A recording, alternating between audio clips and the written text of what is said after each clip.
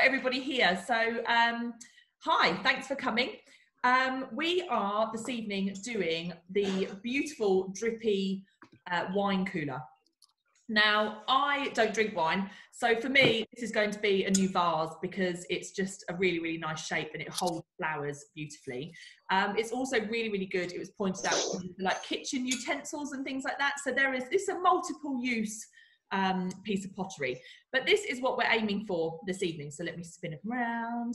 So we've got a bit of rainbow color going on, some drips which are really fun, and I feel like everything needs to have some sort of drippy glaze on it. But also we're going to have some fun doing some freehand painting. Now, when I say freehand, I don't want anybody to panic because it's freehand with a little bit of guidance. So we're going to transfer the image, and then we're going to use our fine paint brushes to get some lettering on. We're also going to use a little bit of wax resist because we don't want our lovely drippy rain to come across our nice work that we've done down here. So there's a lot going on in this project, but it's really, really fun. So the idea is we'll all paint relatively at the same time. So before I kind of jump onto the new or the next stage, then I'll make sure that everyone has caught up and everybody's happy. Now, I will be painting along with you. Pip is there to kind of keep a bit of an eye on everybody. So she's going to be sort of watching, she'll spotlight people. Obviously she's filming me doing all the talking, but there'll be the occasional time where you guys, if you want anything, just wave at her, or you've got the chat button at the bottom if you've turned your microphones off. Anything like that. So don't feel like you're kind of stuck and on your own if I've either sped past something or missed something off. So I think everyone has painted before. Let me just check actually for risk of spotlighting you. Holly's mum, have you painted pottery before? No. No. Okay, that's fine. So you're going to be absolutely fine. We're going to chat through things, but just make sure that if I've jumped ahead or if I have said something that doesn't quite make sense, please do just say, because I know a lot of people here have painted with us before. So when I talk about kind of fully loaded fan brushes and stuff like that, I'll try and remember to remind everybody what that means and where we're going. But this is a really great project to get you started on because you can't really go wrong. So it's just a matter of having fun and enjoying yourself as we go. All right, so we're just going to go through kits because I packed them all. So hopefully you've got everything in there, but I just want to double check. So obviously you've got your bisque wine cooler. You should have 2 paint brushes, a fan brush, and then a thinner white tipped brush. You should have paper with the template on it. And then you should have a pot like this of black glaze, a pot like this that says FN001, which is a white glaze. And then you should have 7 little pots with black lids that have colourful glaze in. So each one is different. Those are all your rainbow colours. And then your 8th pot with a black lid should have a metallic sticker on the top. This one here is your wax resist. So at the moment, we're not going to use this one. We did use wax resist in the cobblestone workshop, but for those of you that haven't used it, wax resist resists glaze from pottery. So you don't want to accidentally paint this all over your wine cooler because nothing will then go on it. So it's very, very good at doing its job. So we'll bring this in a little bit later, but while you're painting, just keep the one with the lid on tucked out the way for now. What I've also got on my desk is a bowl of water just to wash my brushes out and add water to glazes later. And I've got a biro because we're going to need to emboss our image into glaze. So hopefully if you've all got that set, that'll be great and we can get started. So the first thing we're going to do is set your wine cooler down on the table in front of you. Have it laying down if that's easy. However works best. And then we're going to go with the FN001. So this is a foundation glaze and it's white. So the bisque that we are painting on actually fires really white as it is. So you don't need to paint the whole thing. But what we're going to do to make it nice and easy to transfer our brolly and our little inspirational quote, we are going to paint 1/3 of the wine cooler from top to bottom in 2 coats of white glaze. So we're going to paint the white glaze on, we're going to let it dry so it needs to lose its shine completely, and then we will paint it again. So this is what we're aiming for. If Pip can swap to the phone view, please, Pip, if that's all right, and then you guys will be able to look up and see what I'm doing at the same time. So when we talk about fully loading our glaze, everything's washable. So if you accidentally get it on you, it will come off in the machine. But we're going to dip into our water here. We're going to add a brush full of water to our glaze. So in that goes, and we're just going to mix that up nicely.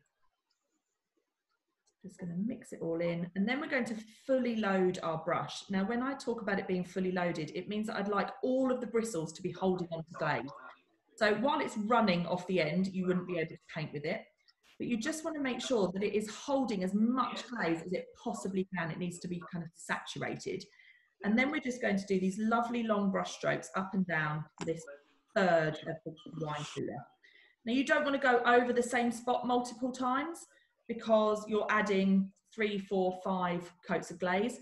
But you'll see as you work your way up that there is a ridge at the top and a lot of glaze will pool. You do just need to pull that back just a little bit off of there. And then let that coat dry. So once you've done that one coat, you can let that dry, and we'll add a second one. Seeing how quickly mine is drying into here is very different to when I did this one in the studio. So I may get you guys to go for a third coat on this one. We'll do 3 coats of white.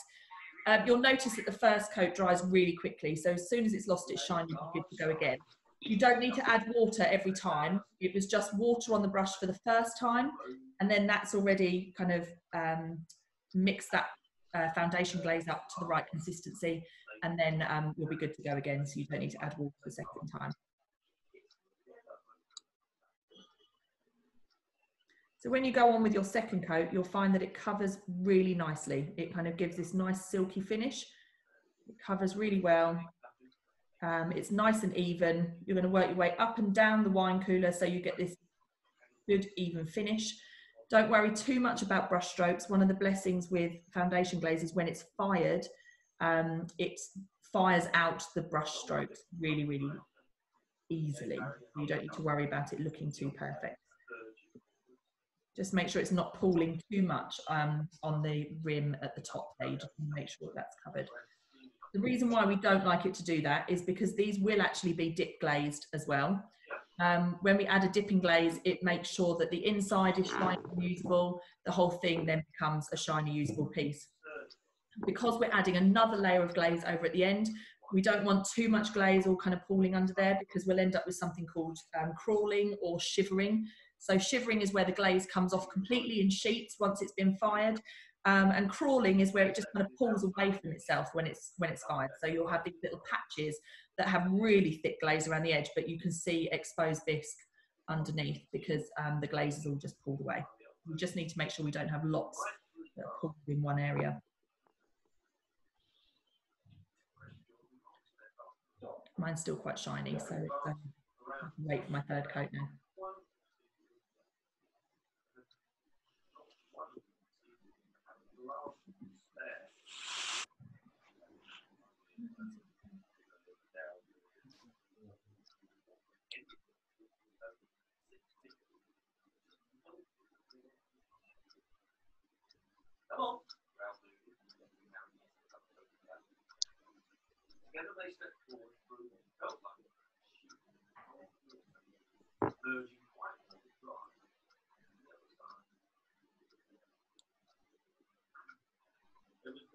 Just sat here waiting for paint to dry.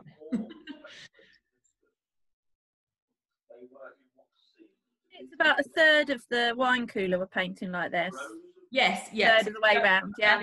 Purely because your brolly is actually quite wide, so you're just going to make sure that you've got enough there for your umbrella to sit over the top. So you can always kind of lift up your sheet and just make sure you've gone to each side of that. Check I've gone far enough.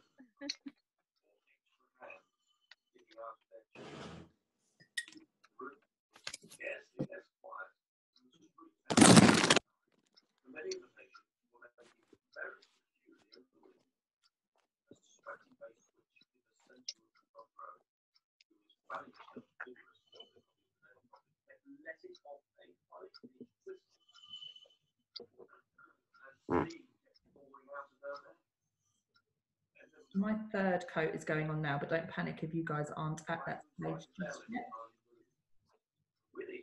I do try and speed mine through a little bit more, just so I'm always one step ahead, so I can help out if needs be.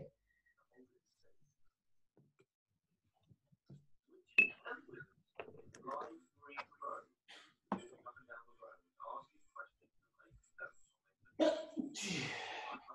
you still at home, Georgia? Hmm? Are you still at home? Yeah, I'm home for the weekend. I'm going back on Thursday.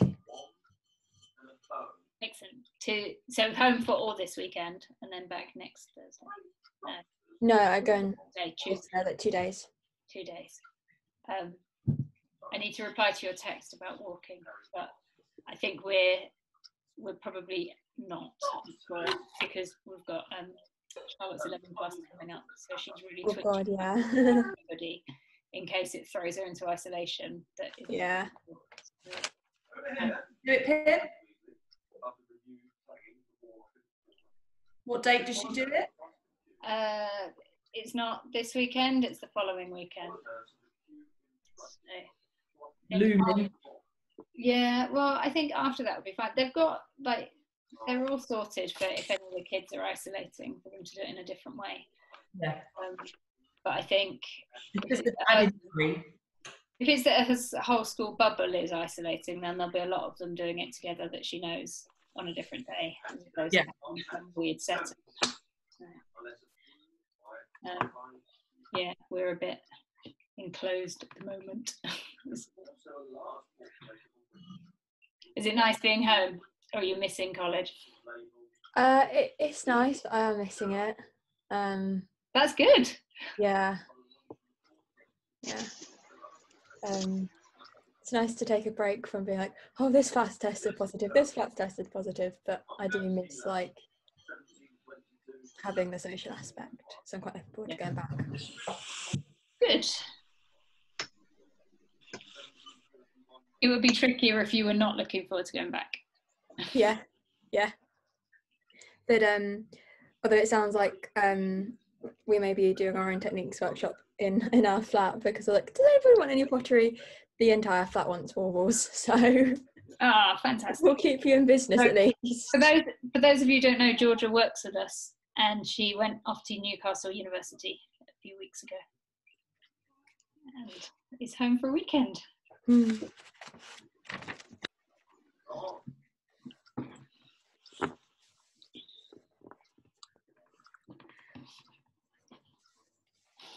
So before we go on to the next stage, we just need to make sure that your third coat is completely dry. We wouldn't leave this, for instance, overnight before we then do the next phase. It needs to be dry enough so that the glaze doesn't all come off, but sort of damp enough that you can emboss into it. So what we're going to do, and I'm just using my paper as a bit of a fan to help speed mine up, I just want the shine to go. So you can base coat pieces of pottery with white foundations and leave them for months and months and months, and then add your design over the top if you wanted to. But for this particular project and the way we're going to get this design on there, you would need to have it at least a little bit damp, not just kind of bone dry foundation glaze. But we do need to make sure that there's no shiny bits. So we are just going to wait for a moment and watch it dry, I'm afraid.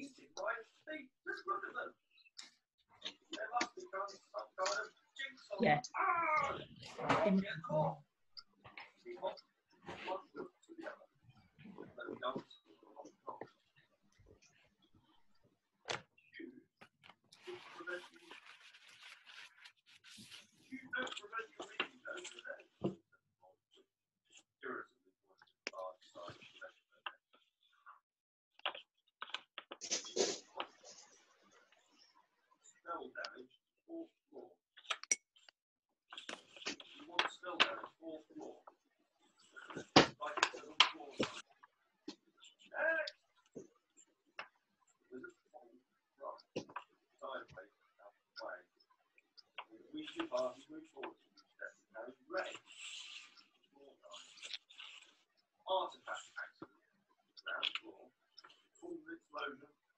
Have you got your fire on, Christina?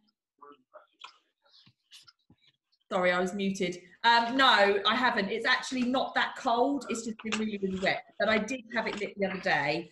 because I got cold to the bone, and I figure if it's getting that cold, then I can have it lit.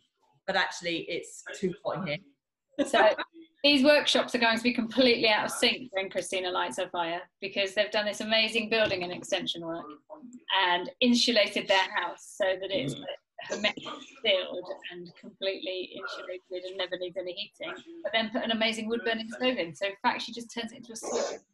It's going to be really, really hot in the coming month. You'll be painting and people will be like, my glaze isn't drying that quickly, and you won't even be able to get yours on. I'll be finished. Okay, so my shine has gone. Now don't panic if yours hasn't. If you've got scissors to hand, use scissors, but I tend to just clip the edge of this, because for me, bending an A4 sheet of paper around a curved surface is just a bit of a pain. So I'm just going to very roughly tear around the edge. Which camera are we on? This one. So I'm just going to tear around the edge of my image. Now you'll see on your image that they are two separate things. We've got the brolly that's on its own, and then the quote that comes in. But when I did the original one, I put my brolly on, and then I got my quote kind of coming in across, and then dancing the rain underneath. Now it's entirely up to you how you guys want to position this. I can leave that next to it if you wanted to copy that one. But what we're going to do is lay our paper over the top of our wide foundation glaze, wherever you're wanting it to go, bearing in mind you want your quote to have enough space, but you also want enough room at the top to add some drip. So you've got some drips coming down on your brolly. So this bit is just a bit kind of artist choice. This is where they'll all be ever so slightly different. If you wanted to write something different on it, I won't be offended. So don't worry about not copying my design. Stop it, because you can be seen. I've got a child here, sorry. Don't worry about not copying my design exactly. If you wanted to do something different, then you're very, very welcome to. But what we're going to do is we're going to get our pens, we'll hold your paper in place, and then you're just going to draw around the edge of your image quite firmly. You don't want a bit of paper, but you want to push firmly enough that when you lift it up, it will have embossed that shape into the glaze that's underneath. So I will just go around my brolly, and then I'll be able to show you guys. You'll be able to feel it kind of the glaze underneath here. And work around your design.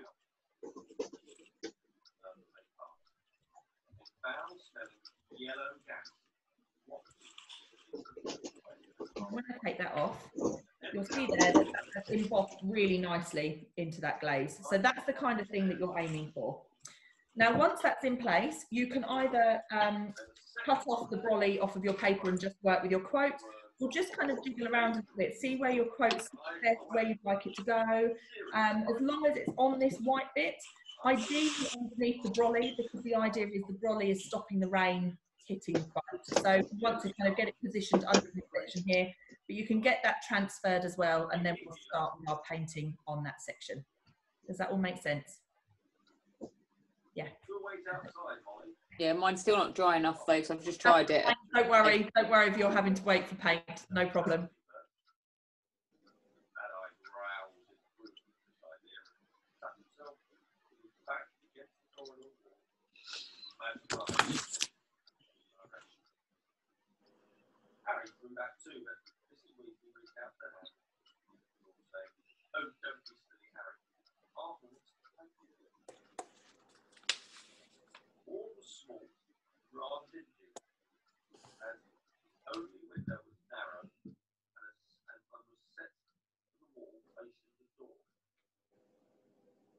Most of the light came to shine clustered in the middle of the ceiling. You do the same with your writing. Just push nice and hard on there, because actually it will be helpful for you when you start painting with your fine paintbrush. So the more you push down now, the more kind of embossed that is, the easier it will be to paint with the tip of your paintbrush in a little while.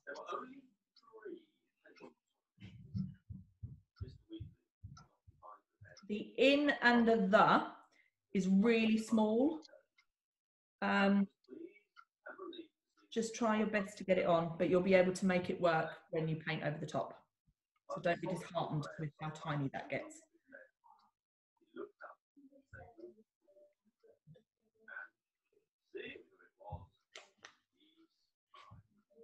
What I'm doing is just lifting up and just positioning, seeing if it's going to fit, seeing where it lies, and then go for it with my main quote. Oh, how are you, Arthur? Looking anxiously at his face. You're still looking at it. I feel absolutely fine. I personally like the way word life is thicker letters. So I'm actually drawing those as if they're a bubble letter. So I'm going around the outside of the whole letter, rather than just kind of doing one thin line. So just bear that in mind when you're going around it, unless you're really good at this kind of lettering with your own freehand.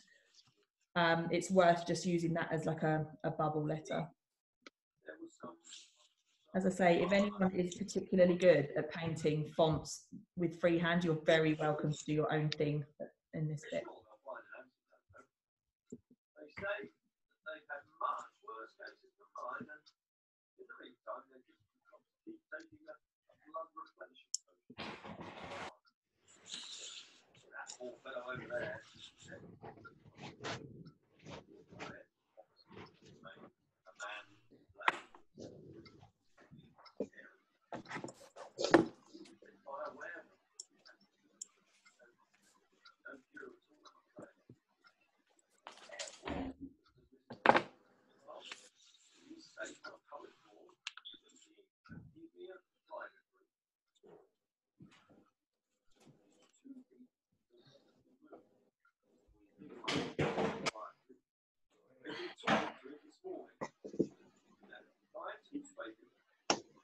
I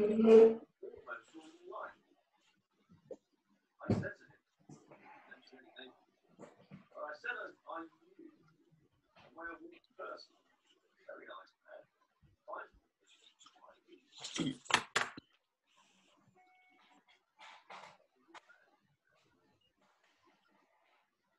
Well, he said he'd give me another price.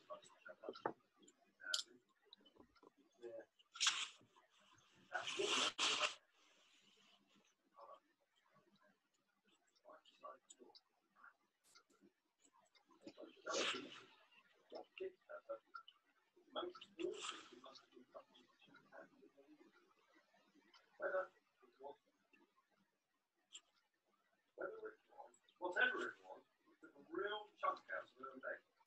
Mary.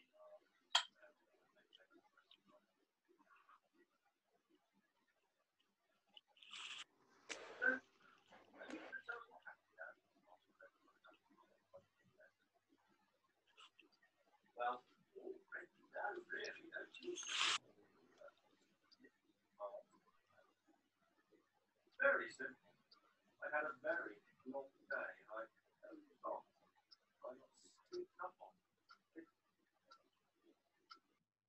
it in the daily profit? You being attacked, Do take your time with this bit, because it will possibly make your hand ache. So just go with the flow a little bit, but give yourself a break. As long as you can keep your left hand on the piece of paper so it doesn't move, just keep working your way through.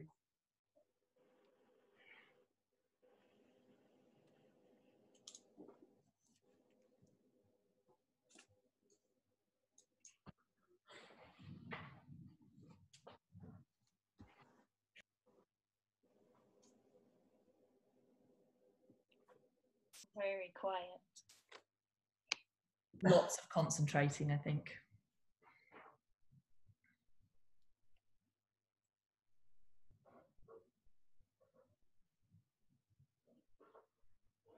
Phew. I just saw that relief across your face.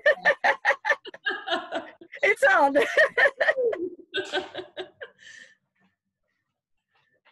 Nobody's passed out from holding their breath. That's good. I'm not sure what I do because you're all like far away. We're like, oh no, they've hit the deck. And I'm going to chat to you about the best way I found using these paintbrushes. Now, when we used to do workshops back in the day in the studio, we had access to a lot more kit. So we had our writer bottles, we had our really fine liner brushes and everything else. And obviously, while we're doing this, as much as I want to give you as much as you possibly can have at home, there's a limit to how many brushes I can kind of send out and everything else, because you guys will have a million brushes and not necessarily use them for other projects. So, however, these little brushes that we have been ordering in for our takeaway kits are lovely. They're major brushes and they're really, really nice because they come out in this beautiful, nice fine point. And for doing any kind of fine work, you could use the biggest brush you can find. As long as there is a point to it, you'll get something really fine and beautiful. It's just a matter of practicing and using that brush to its potential, basically. We're very quick to pick up a brush and paint with it, backwards, forwards, and we paint, and then that's it. But actually, you can use these almost like a kind of fountain pen, like a quill, where it will pull the ink up or pull the glaze up and then dispense it nicely in these lovely fine lines. Now, I would recommend you practice with your paintbrush on your, like the hood of the brolly, because you can do your beautiful fine lines and mess around in that gap because you're going to cover it in black. Now, nothing shows through black. So if you've done some lines with black and you want to cover it up with more black, it will all disappear. The idea is we're painting the umbrella 3 times to make it a really nice solid black. The writing we're going to do once, so don't panic that you've got to go over these teeny tiny letters 3 times. But do just have a practice. So the black is in your bigger pot here. Now, I tend to have that open so that I can add a little bit of water sometimes to my glaze. So I will scoop some out and I'll pop it on the lid. And then it means that as I'm working my way through, I can add some water to it and make sure that that's moving really nicely. Now, I'll try and show you on here. Actually, I can do it on this. Can we go back to the other view, please? So you can see my image transferred nicely. I've got my my brush here is fully loaded, so it's got the black glaze all the way in there. And then, so if I go flat down against the pottery, I'm going to get thick lines like this. But if I go at 90 degrees, so literally just with the tip of it, I can get really lovely fine lines. Now, depending on how hard I press, they will be finer, and then you can work your way through and get used to that. So you're wanting to get these beautiful fine lines. Now, with the indentations that you've made, your glaze will automatically want to fall into there. So use that to your advantage as well. So as you're coming around the edge, use the edge of your paintbrush. So you'll see on here, I'll touch it down and then I kind of pull along, but the paintbrush is doing the work for me. I'm not really doing anything to this glaze. I'm just letting it come off of the paintbrush as the paintbrush glides along that groove. So we're just going to have some fun painting that bit in, but do practice a lot with how fine you can get those lines. Now, Pip is the fine line genius, actually, when it comes to painting like this. She is really, really good at it. It's taken me a long time. I hold my paintbrush really weirdly. I tend to kind of have it in a fist. So it's learning to do that delicately, but obviously don't copy the way I'm holding it. I think those of us who hold a paintbrush more more delicately probably have a little bit more dexterity. Yes. So I hold it like a fist, and but I'm getting there. I'm getting better at doing these lovely fine lines. It's just a matter of kind of imagining, almost ignore the rest of your paintbrush and just keep an eye on the tip at the end, because that's the bit that's going to give you those lovely, lovely fine lines. And having it so that your glaze is watery enough that it will flow off, because if your glaze starts to dry on your paintbrush, then it clogs up and it gives you kind of lumpy bits at the end. How much water am I adding, sorry? So I scooped out some glaze on the lid there. Yeah.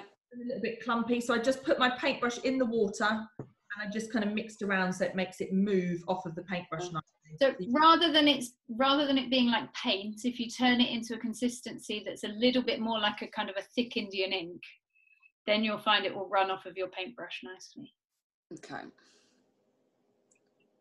Now, doing it this way does mean that the finished piece, your handle of your brolly and the brolly itself will be a really thick, solid black.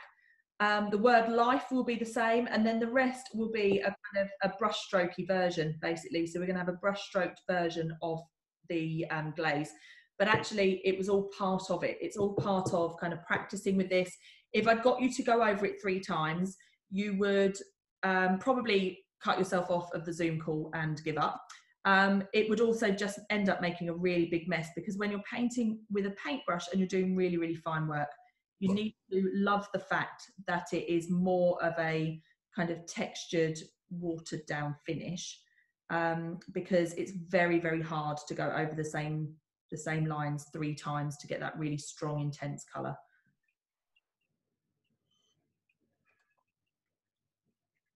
What I like about this as well is I can go backwards and forwards, so I can do a little bit of the fine lining and then I can slap some paint on, which is really nice. It kind of breaks it up a bit rather than having to concentrate all the time. When you feel ready to, by all means, you can start doing some of your letters. Have a little play, see how you feel. Get this glaze so that it's watery. So when you touch onto that groove, it kind of wants to fill the channel in. It's not, you're not necessarily painting it on. You're just allowing the glaze to run off of your paintbrush and into the channels that you've made for each letter. But without too big a blob of glaze, because you'll end up with a big drip. So make sure that it's all held nicely in your paintbrush. Kim, are you okay? Are you just concentrating or are you panicking? Concentrating. Okay. So when I ask you things, I'm not singling anybody out and I'm not bullying you, but I'm just thinking I'll be here. I think I'm going to be here till tomorrow. That's okay. Take your time, because the rest of it is very fun, slappy on. So you're going to be paying lots of attention and you're all going to be concentrating, and then it's just fun with the drips and a bit of splattering and things. So this is very much the concentraty bit, and then you can just let your inner toddler out a little bit. This is the bit that Natalie will like. Yes. And then we'll all enjoy the bit later on. Georgia looks pretty content as well in her little world of relax. Yeah, I like this bit. I think it's just getting used to the fact as well that a paintbrush is more than just putting the glaze on there. And you can watch some really amazing artists doing some really delicate painting with huge paintbrushes, things that you just couldn't imagine that they can get that kind of brush stroke out of them. And it's really interesting. So obviously we're not going that extreme now, but it is worth just kind of knowing that you can do a lot more with a paintbrush than really, really thick lines. But when we're open again, and then you pick up a paintbrush and go, oh, it's a size 6 brush and I used that before and I can do it.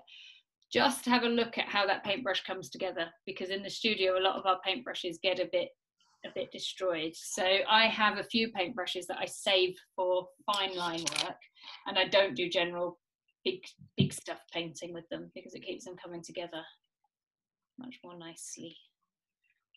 And generally in the studio we have a few new brushes hanging around that you can always ask for. Yeah. When we're back, we'll all bring our own, or you'll be bringing your own. And that, my goodness, that's like a whole nother, I didn't even think about that. We're going to have all our regular painters with their own sets of brushes, and you'll be coming in. You need to start making some of those lovely brush holders again. You could do that. Thanks for keeping us going through COVID. Here's a brush holder. Christmas presents.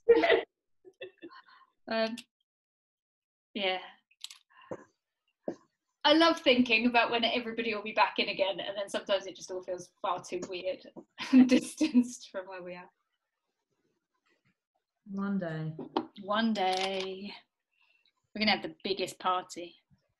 Pottery party. Or not. We might all just be a bit too scared. No, it'll all be good. We'll like even be sharing each other's drinks just because we can. Wowza. I don't know, that might still be too far. Yeah, okay, maybe not. You coming to that party. You work in a primary school, there's no way I'm sharing your drink. Yours neither, Helen. Those kids are gross all the time. Yeah, they are. You know, they pick their noses and things. There's nothing you can do about it. Yeah, okay, maybe we won't go that far. So if you've done your first coat and it looks a little bit like mine, all a bit messy and a bit wishy-washy and brush strokey, don't worry, because we've played with kind of watering it down a bit. It will go thicker the more and more kind of solid, I suppose, the more layers that you put on. So don't worry about it looking a little bit messy.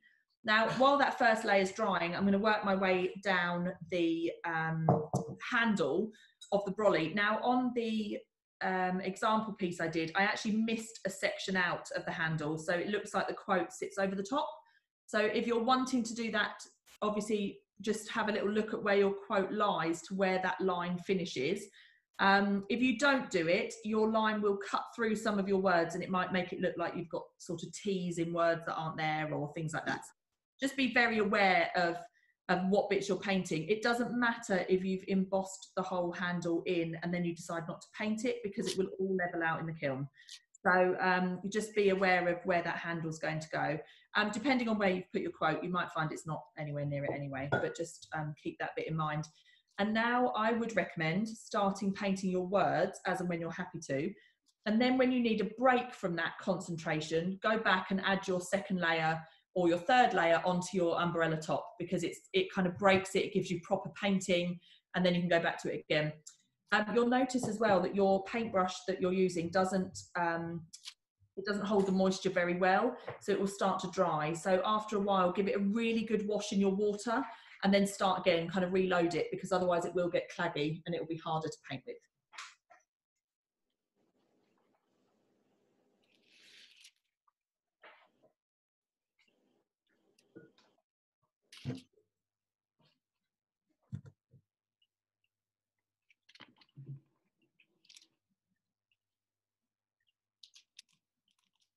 Does it feel like it's working for everybody, getting these fine lines? Does anybody have any kind of issues or need any hints or support? Excellent, all good. If you could come and do it, that would probably be neater, but you know. Did you just mute everyone, Pip, when you asked that question? Yeah. Brilliant. They're all saying, no. I didn't, and I got some smiles and some nods from people too. Be Good. kind, be kind.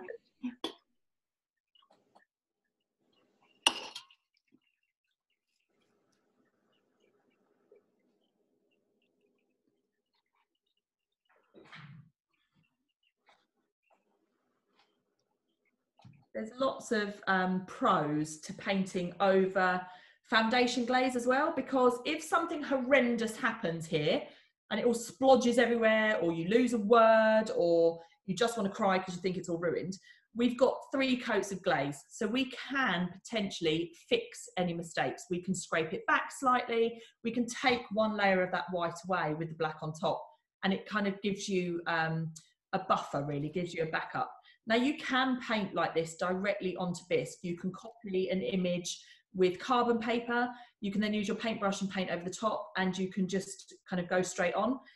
It is then not forgiving. Black glaze has got such a strong pigment that if you go straight onto bisque with it, even if you wipe it away, there'll always be that kind of black hue in the background. However, doing it on top of this foundation glaze does just give you a little bit of a safety barrier. So don't panic too much if something goes wrong. Pip and I will be able to help you out as we go. God, it's almost like it was planned that way, Christina, so we didn't have any tantrums. No, it totally was. So I didn't have a tantrum painting it in the first place.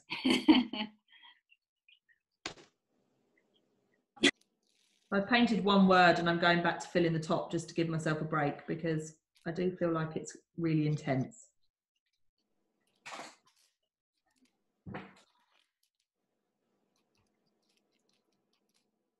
You say we go over the word life 3 times as well as the umbrella? If you can, but if it's going to make you question life, then don't worry. Okay. I'll bear that in mind. Or it might make life not look like life, and that's the thing. So if you go over it once more and then you start thinking, I'm losing life a bit, and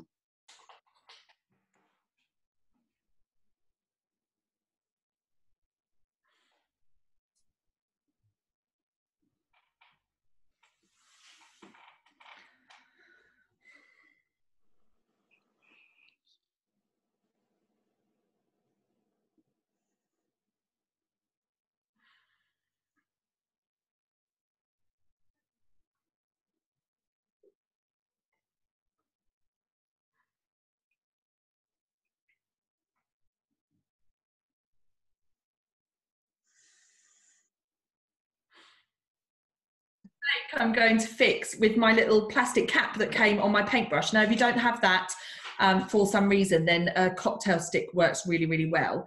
But it's basically just smudged ever so slightly. So I'm just going to really carefully scrape back the black. And then I can neat it up, see?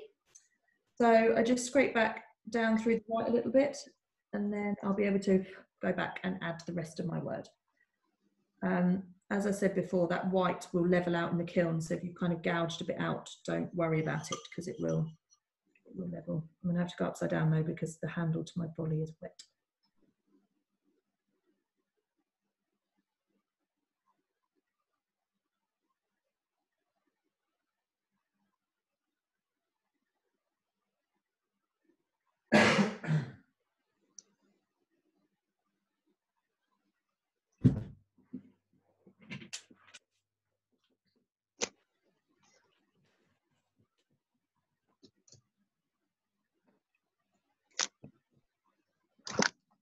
So don't panic if you haven't finished, but I know a few of you have.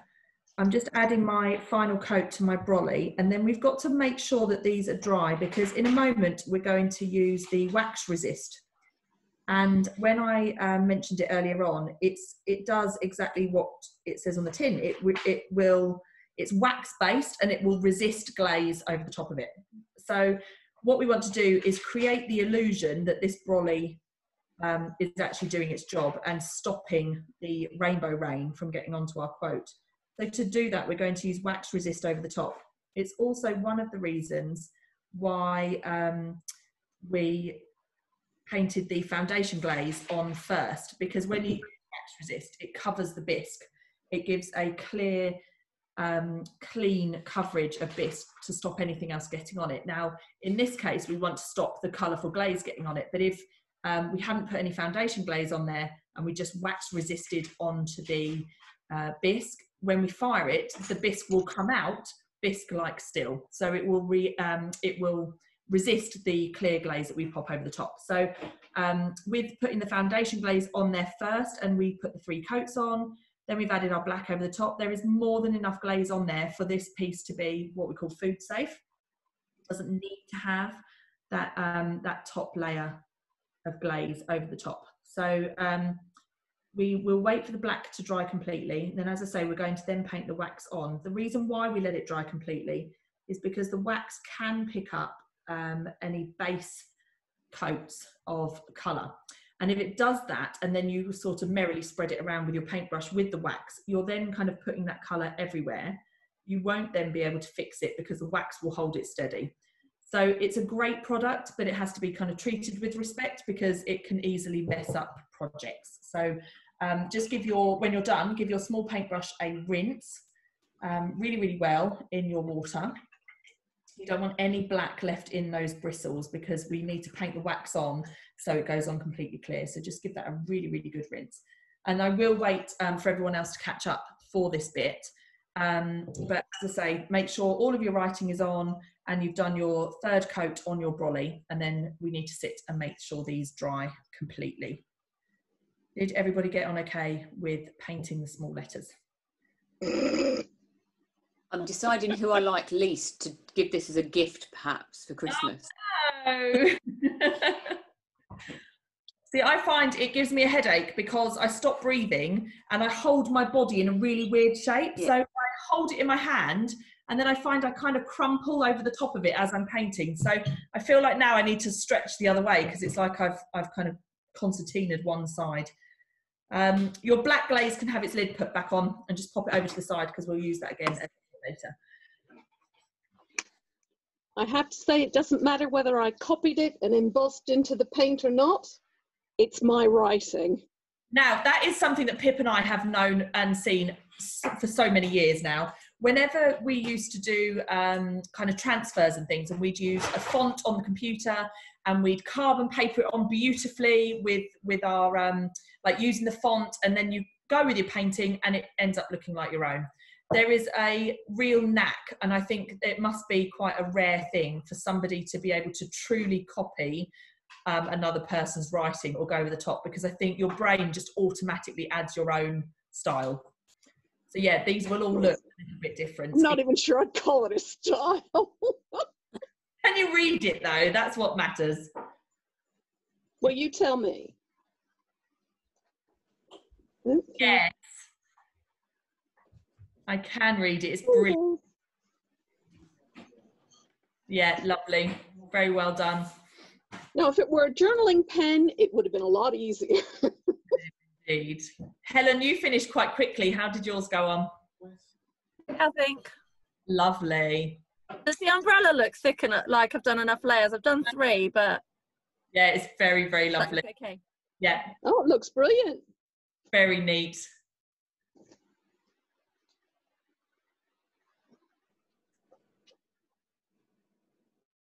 Kerry's run off. Hers was so bad. That's it. She's escaped.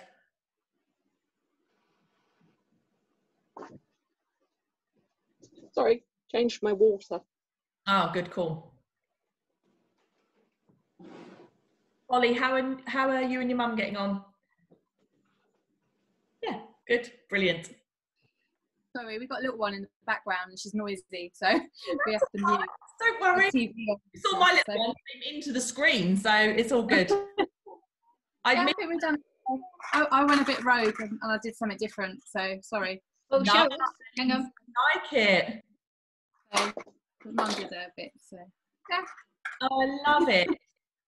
Really lovely. It's nice to go rogue. Go for it. I think it's great. What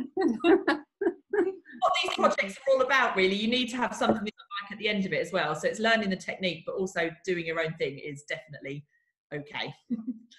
It's a nice row of washing behind. I can't see that. That's good. I can say you can. When I set up, I spent ages in my house thinking, okay, where looks the tidiest? And I thought, actually, because all it has is a photo and a radiator. If you could see the rest of my house, it's quite diabolical, but I've literally put myself into this corner so nobody can see it. It's all good. It's like Zoom, isn't it? When you look at people's houses in Zoom, you think, oh, I quite like what they've done in the background. I like my background because it's really, really messy. Oh, I get. Have you read all those books? Oh, do you? Yeah, no, some of them are my husband's. When I did the photo earlier, because I put a photo on our Facebook page of us like being set up, ready to go, I realised that my iron's on the table here, like literally right here. And it's in the picture, and I was like, oh, and it wasn't until I posted it. Now, it'll only be if somebody zooms in and looks, but you know, when you think, damn, I thought I'd got it. I thought I'd cleared everything out the way enough.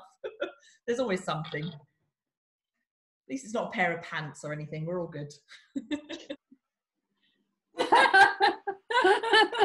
You both look behind then. Fine. It's all right.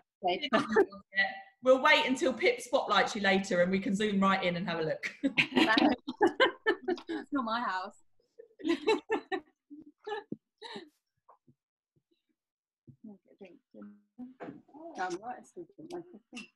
Georgia, how's yours gone? Have you copied it all? I'm over there. I think Georgia's like fallen asleep or something. I'm here. Oh, there we go.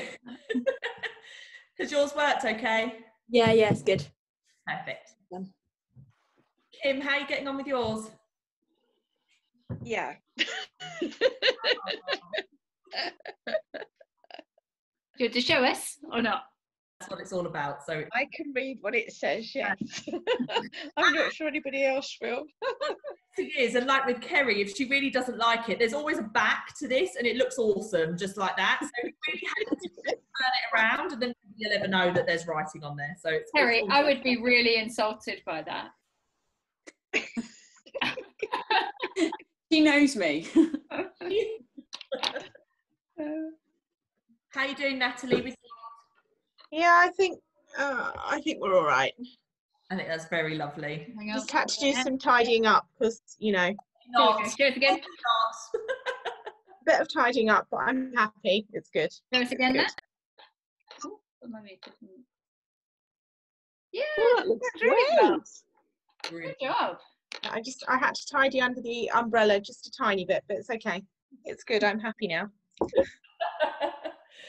Okay, so when these have completely dried, because as I say, you don't want to smear black all over the place, we're going to get our dreaded little pots of wax resist and open them up over on the side. Now, my writing paintbrush is quite small, but the fan brush is then quite big. However, the fan brush is going to be the better option, I would say, at getting this on, depending on how confident you feel with using the edge of the fan brush like this bit here. So when you use a fan brush, if I show you on the back of my hand, you can guide that edge round and it will give you like the perfect kind of curve. So it's this edge here, and you would paint along and it would give you this perfect curve coming in. Now, when we put the wax resist on here, we only want to cover the black. So just showing you on here, you'll see how I went right to the edge of the black, which meant that my colours touch the top of the umbrella and then run off. So you want to go only to the edge of the black. If you go over and onto the white, it will be fine. It's not going to ruin it, but you will then have a gap. It will look like it was some sort of magical brolly that repels the rain before it actually touches it. So when you're painting your wax resist, you only want to come up to that edge. And then you want to imagine that you've got a dead straight line coming from each side, working your way down. Do the top of the brolly and then paint down one coat of wax resist. Now, when you paint with wax, I know some of you did the cobblestone workshop, it will start to resist itself. So you can't overwork this because you'll mix it into that black and then you'll get smears everywhere. But at the same time, you need to kind of get it covered quite quickly before it starts drying, because as soon as this sets up against the glaze that it's on, it will then resist itself. So you wouldn't then be able to make your wax like a thicker coating, which is why I said perhaps going for the fan brush is going to be your better option. Now, it doesn't fit in the pot. So I would recommend kind of splitting it a bit and using one half of the fan brush. Or if you've got a plate or something, or even the top of your white foundations pot, you can tip your wax resist into there, then you can load your brush on the top there. So find a way that works best for you. And then we're just going to cover, as I say, to that top edge of the brolly and then straight down as if there's like a full section there that's kind of working down from the point of the edge of your brolly, because then that will encase your quote and keep this completely solid and white. Your phone view so we can see what you're doing on this bit. Yes, of course. I'm slacking, sorry. Oh, well, there you go. Blah, blah, blah. So here we are. They're all rolling around mine. They're trying to escape. Put my pen under there. So I'm actually going to use the top of my foundations pot here. I'm going to tip some of that wax out, just being really careful not to get it everywhere else, because if it's on your fingers and you touch the pot, it's then going to resist. And then my brush is clean and dry, because you don't want to add lots of water to this. So it's not bone dry. There is still some moisture in there, but it's not, we're not loading it like we did before with the water first. So I'll go back together my brush. So I'm going to start doing the edges first, because the writing is the bit that I'm worried about smearing the most. So I'm just going to touch it down like this, and I'm going to come down off the bottom. One coat of wax resist. It has missed ever so slightly in the middle. I'm just going to reload that bit. And I'm just going to drag down there and make sure that's completely covered. What I don't want to do now is rework that, because this wax resist will rehydrate that black glaze, and I don't want it to do that. You have more than enough in your pot to cover this. Just be aware, actually mine's doing it now, down here I've got a bit of a drip and I don't want that to go off the edge, so I'm just going to pull that back. On this side I'm going to flip my brush and come down like this, so the edge, this outer edge of my brush is the edge of my brolly, so that I don't then go all over the place with it. I'm just going to pull that down and then load again and just come down the middle. So that is then my writing completely covered. So you can see as well, when Christina goes over that writing, she's actually quite delicate with that brush. Yeah. You're not pushing down with a lot of pressure on the brush, because that makes it more likely that you're going to pick up and smear your black. So you kind of just lightly drag the brush along the surface and allow the glaze to come off. The wax really wants to come off the brush as well. So it is, it's kind of a nice product to use in that sense because it wants to come off. Now, I really like using a fan brush to get myself a curve. I'm going to show you how I would do it, but if this fills you with fear, then use your smaller brush. But I've loaded this there with the wax. I'm not so worried about this split that's on the inside because it's going to be on the inside of my brolly, but I'm just going to touch that down on the edge of my brolly and I'm going to work my way around like this, right on the edge. I'm just going nice and slow because then I've got full control over it, because when you're painting with something like this, you do need to slow down to keep that control. I'm going to keep turning around, following that brolly round to join the bit that I'd painted before. And then I've got this teeny tiny little point at the top here. So I'm just going to get a little bit of glaze, a little bit of wax resist, sorry, onto my brush and cover that point there. Make sure none of it is running because it does want to move and do its own thing. And then that's it. Now, if your black's gone a little bit cloudy, that's fine. It's because it has a wax in there. It will be cloudy now, but it won't be when it's fired. So that's then the kind of finish you're looking for. So you've basically made a little dome over the top of it. Now you won't be able to rework that now. So once it's on, that's it. You might be able to see here on mine that there are little droplets on top. That's because I retouched the paintbrush with the wax resist on and tried to go over it. But you'll see there, it's resisting itself. It's now dry on there. It's going to resist itself. It's not going to let you add anymore. So once that's done, pop your lid back on your wax resist. It will last for a little while if you wanted to do another project, as long as your lid is screwed on tightly. You can't really add any water to that, unfortunately, but it should last you a good few weeks in there. You need to wash your brush out in soapy water. So don't be tempted to pop it in your water bowl. You need to wash it under warm water with a little bit of fairy liquid or hand soap, and it'll break that wax down and that'll be ready to go.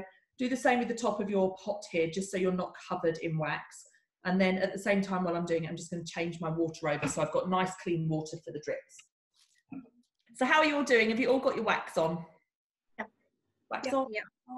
Perfect. So now we're going to do drips. Now drips are really, really fun. So I love making glaze run, basically, and we only have to do one layer on the drip. So normally we talk about this 3 coats, having a really strong solid coverage, but when you're dripping glaze, it kind of works that it you know, changes in the intensity of its color as it works its way down.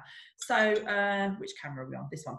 So you'll see at the top here, it's a little bit paler, and then it comes down into a big solid drip at the bottom. Now obviously over your brollies, it will then kind of run off and do its thing down the side.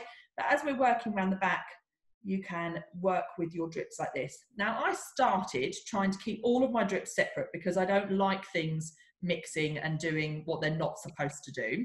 However, now it's fired, I quite like that this happened. It reminds me a little bit of rain on a window, you know, like when you watch a droplet and it joins another droplet and then they kind of race their way down. So that was what I went for. I just embraced the fact that they all started making friends.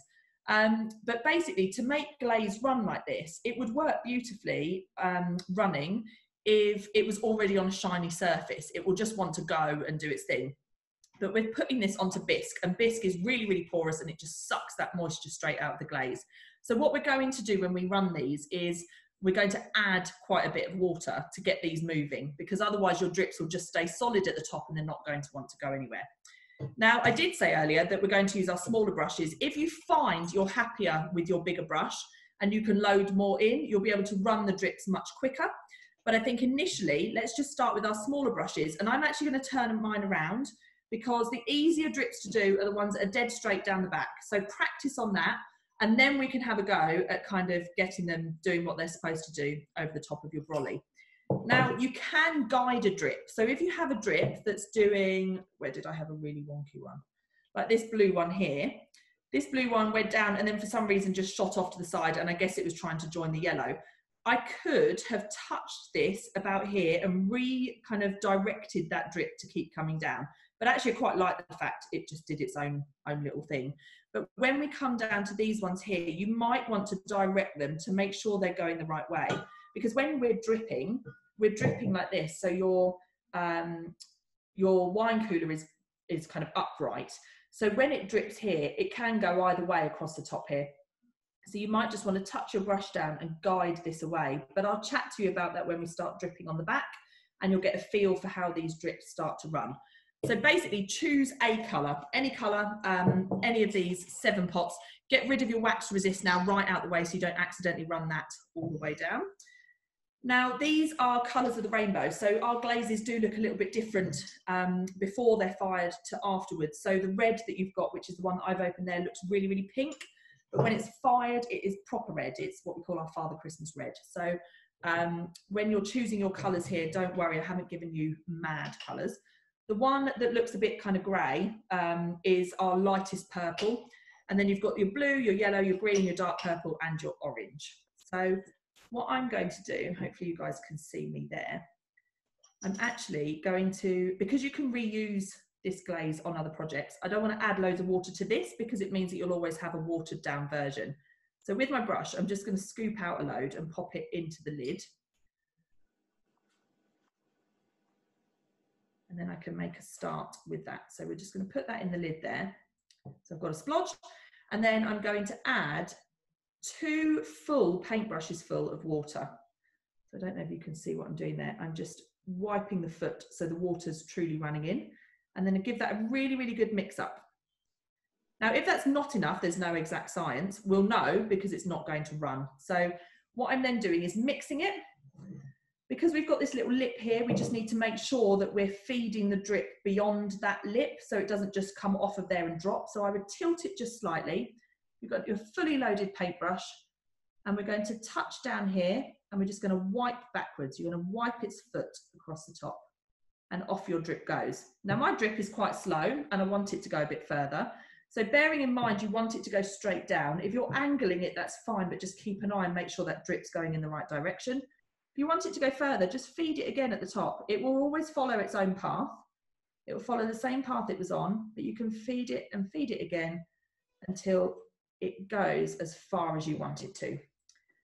So it's now over to you guys. So you can add as many drips as you want to, bearing in mind, if you don't let them dry a little bit between times, they will all mix together and you will have some brown in your rainbow. I recommend working your way around with one colour, leaving that lid, starting another one, work your way around, and then your first ones will be drier, so you can start getting some colours coming in closer together, and you'll work your way around. Now, just to show you, I'm going to spin round and go onto my brolly side quickly, just to show you what I mean about guiding it. So I'm going to tilt this, and I'm going to add a drip here. I want this to go down to my brolly. Now, what I'm going to do, feed that there. Now, it should, in theory, touch the brolly and run this way, because the wax resist is now going to resist it. There you go, you can see it going. So it's already going on its own. But if it decided to stop, or it was doing something I didn't really want it to, I can just touch that drip with the tip of my paintbrush. So if I go sideways, I'm just touching, I'm not even touching the pot, I'm just touching the drip. And then it means that that now, if I rerun, will come down here and start following all the way. It's really hard to show you. If I keep tipping it up, unfortunately, it's then going wonky. Feeding that at the top and see. So you always feed from the top, and eventually it will make its way down that track. Now, if I let that dry and then try to feed it again, it's not going to keep running down that track. Christine, can you move your phone so that it looks down at your pot? Looks down like that? No, from the side. Probably means we see your iron again, but that. Yeah. So it's not dry, and it's all the way down here now. So the more I add here, it just follows its own little track and goes down. I'm actually going to stop there because that's red. I don't want it to look like there's blood all over the top of my umbrella. So I'm going to let that one be and do its thing, and then I'm going to work my way around and add all of my others. Now you'll see on this one here that my drip here is still wet because it's shiny, but at the top here, that's completely dry. It's finished doing its thing. So if I was then to run a different colour right next to it, as long as I guide it and make sure it didn't cross over and touch here, then it would sit as a separate drip. I did have one on here we go, that, let's stand that there.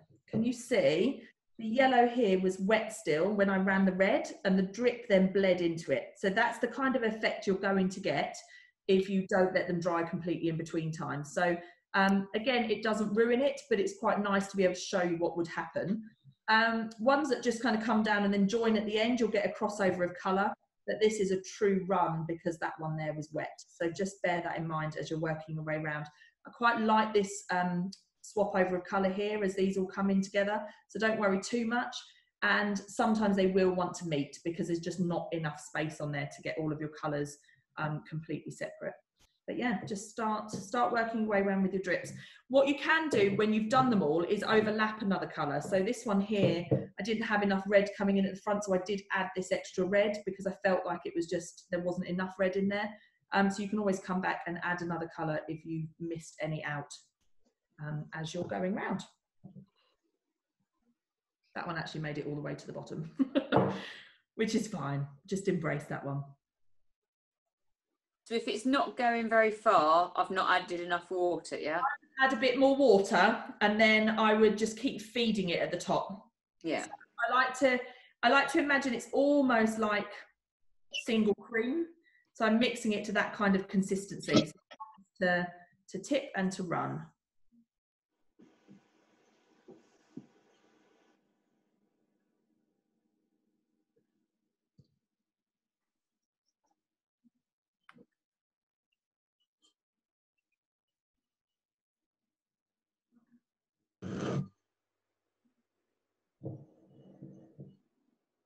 You might find you need to do a bit of guidance next to the part where your white foundation glaze was, because it will want to run along the edge of where your brush strokes were. So that might be the point where you just touch your brush down and bring it back to where you want it to be. Or just embrace the fact that they run and they do their own thing. It's your pot and it's entirely up to you. However, if you don't want them going sideways, do just guide it a little bit around that part.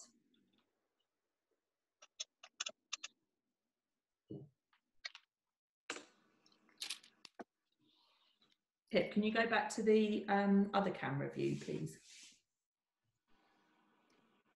When I wipe the foot of mine, it goes over the top of the rim. I quite liked that finish on there. That's the kind of edging you'll get then if you just empty your paintbrush as you're working your way around. So if you don't like that, work your way up from this edge and come up and away rather than up and back. So you can always clean that off, or you could add a black rim at the end. You could do anything like that. So, but just bear that in mind, that that will be part of your finish. So have your brush strokes going into the kind of top edge if you're wanting the same finish that my one had.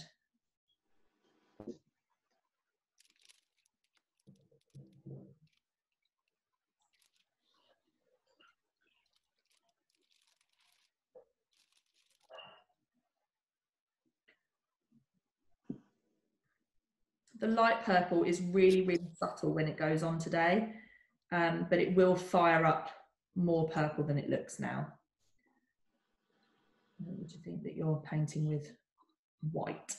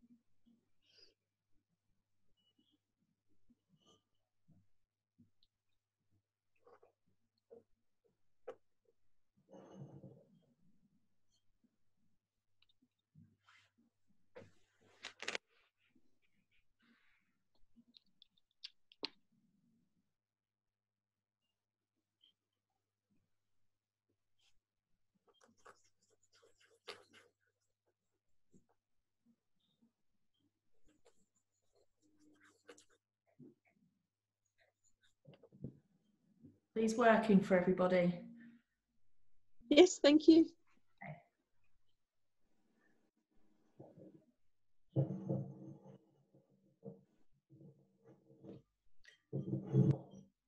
So once you've added all of your colours, you just need to very carefully, because the drips will stay wet for quite a long time, just move it around. So pop your hand on the inside of your wine cooler and just move it around so you can see, and make sure that you're happy with the distribution of the colours that you've got, because obviously bearing in mind when it's fired, they will look very different, but you want to make sure that you've got enough of each colour kind of in each area really, so it's not too heavy on one colour more than the others. And yeah, basically that's then your drippy bit done. Now, depending on how much glaze you've got in your lids, it's probably not going to do any harm mixing that back in with the glazes that are in there. If you've got lots and lots of water in your lid, just dry them out a little bit before you put your lids back on. But as I said before, you don't need to refeed your drips 3 times to make them solid. They're going to be perfect just as they are. And then when everyone has finished that bit, we just need to do the last bit, and then the project is finished. Make a proper mess on the last bit.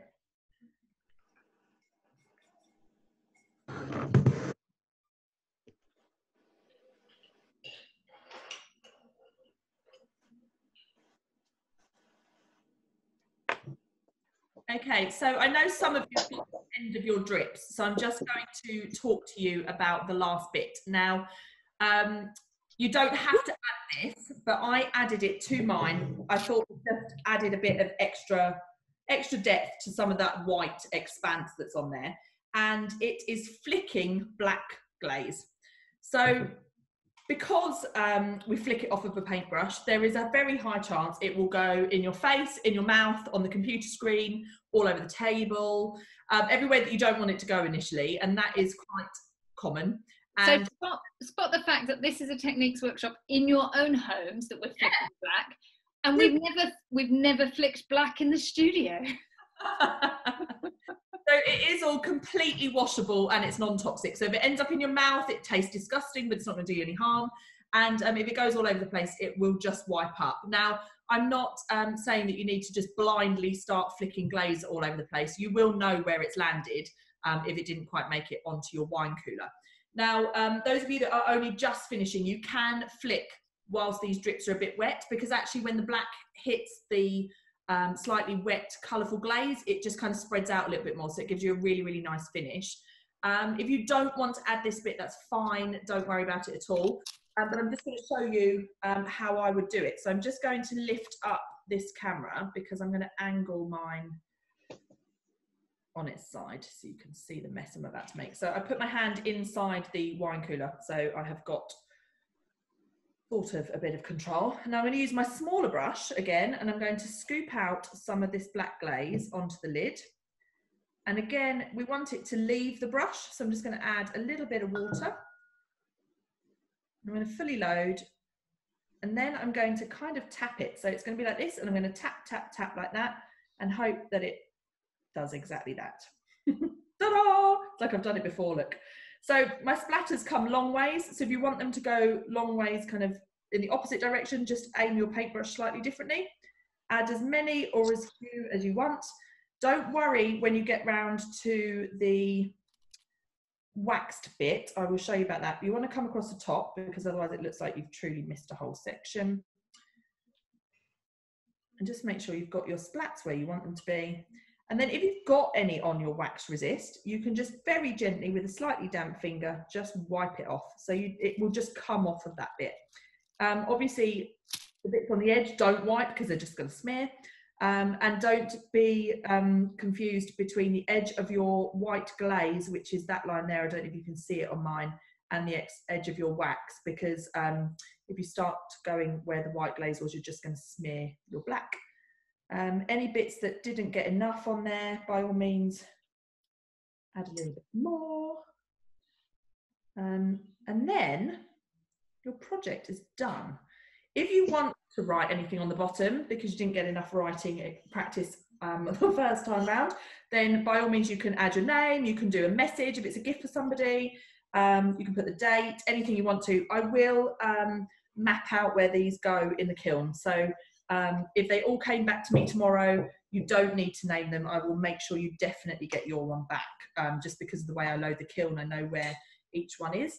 But there you have it, the before and after of the There we go.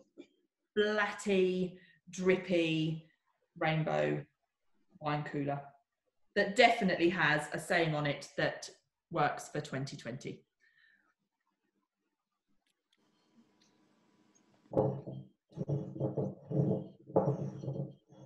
Christina, can you put them? Yep. Just move your finger out the way a second. Thank you. I've got a blaze hair in it, that's what I was picking at. I was just taking a screenshot for the thumbnail for the video. Oh, cool, thanks.